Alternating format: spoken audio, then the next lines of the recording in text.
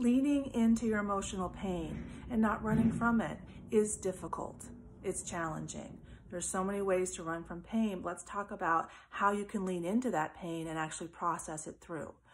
First, you can go for a walk in nature. Do something different than you normally do. Get out of your head and into your body, and give yourself a break from constantly thinking about how to resolve this problem, and just allow a solution to present itself. Just get a different perspective. Another thing you can do is start journaling.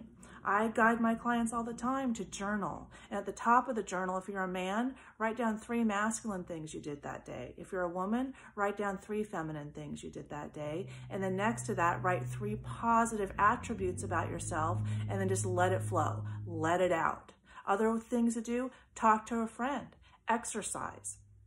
And the more that you start to lean into your emotional pain, you start listening to your body, because your body will speak to you too. We get tension headaches, we get pain in our shoulders, we get pain in our back. A lot of emotional pain is stored in our bodies, in our muscles, and our tissues. And so listen to yourself. Where is this pain stored? What am I doing when this pain comes up? The more self-reflective questions you start to ask yourself, the more comfortable you're going to feel going into yourself, and you're going to start looking inside of yourself for answers as opposed to outside of yourself for answers.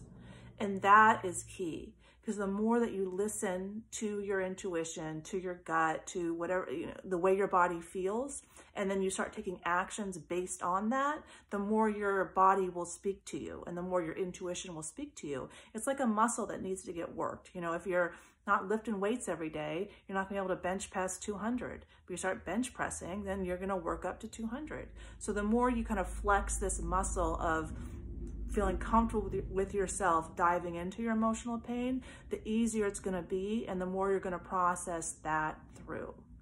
Thank you.